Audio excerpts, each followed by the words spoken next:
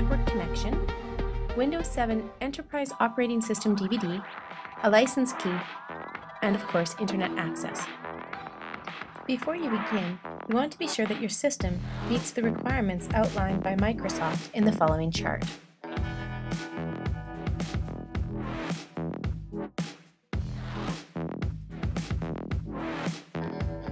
Then you're going to want to check your system hardware. Here is a sample checklist that we've included to help you take an inventory of the hardware that you're installing Windows 7 on. When taking inventory, it may be necessary to remove the computer cover and look inside to identify the components. You may also have to use product numbers to help you identify them. Search the manufacturer's website for more detailed information.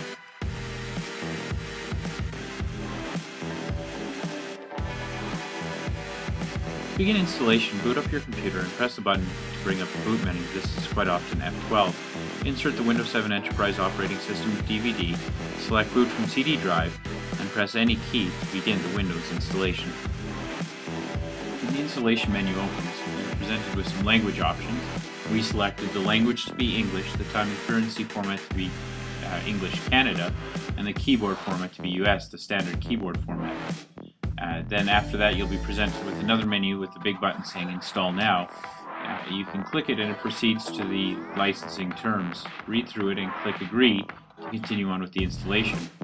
After that, click on Custom or Advanced button to bring up the partition menu, and we want to click on the drive that's there and click on Drive Options or Advanced. And once into the partitions of that drive, we want to delete any partitions that are there. And once it's completely void of partitions, then we will click on New to create a new partition and use the default amount and click Apply to make it as large as possible. It will give you a message saying that Windows needs a specific partition. Click OK to continue. At this point, click on the larger partition on the drive and click on Format to prepare it for installation, and then click Next in order to start the Windows installation.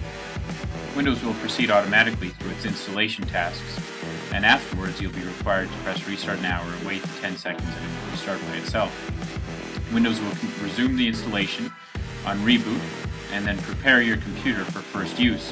One of your first tasks that you'll need to do is to enter in a username and type in the name of the computer. After you click Next, you'll be prompted to enter a password.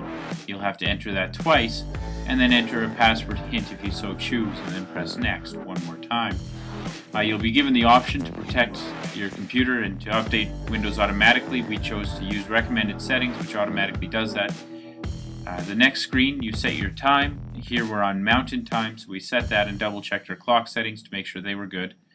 And then we were prompted to choose what type of Windows network we had, and we chose Work Network. It then configured our settings, prepared our desktop, and launched into Windows 7 Enterprise. The first task of setting up Windows 7 will be to fix all the driver issues. In order to figure out which ones we have, click on the Start menu, right-click on Computer, and then choose Properties from the drop-down menu.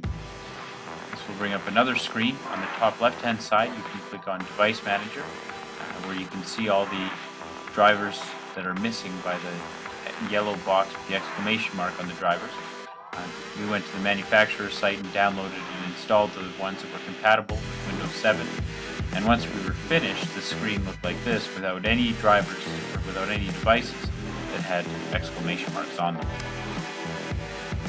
Next, we'll install the Windows updates by clicking on the Start menu and clicking on the Control Panel in there. Then you can click on System and Security tab, and then click on Check for Updates found under the Windows Updates section of the page.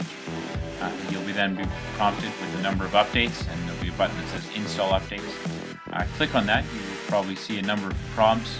Accept them all as they show up.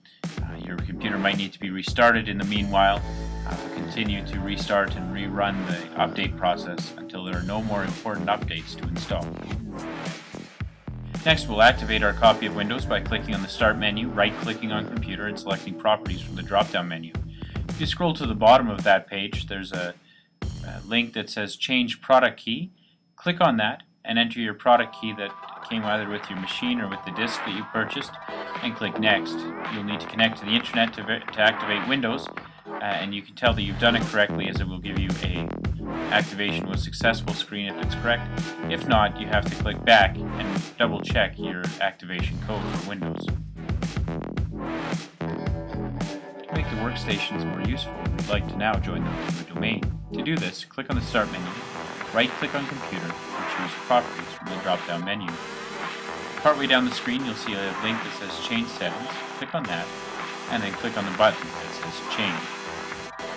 You'll be then prompted to change the domain, so you click on the radio button beside that, enter your domain rsysnetwork5769.local, and when you press OK, you'll be prompted for credentials. You'll need to use network administrator username and password in order to be able to join a domain. Once you've entered that, you can press OK, and you'll be prompted to restart your computer to apply changes. Keep pressing OK and close, and then restart now to restart your computer. Thank you for watching our tutorial.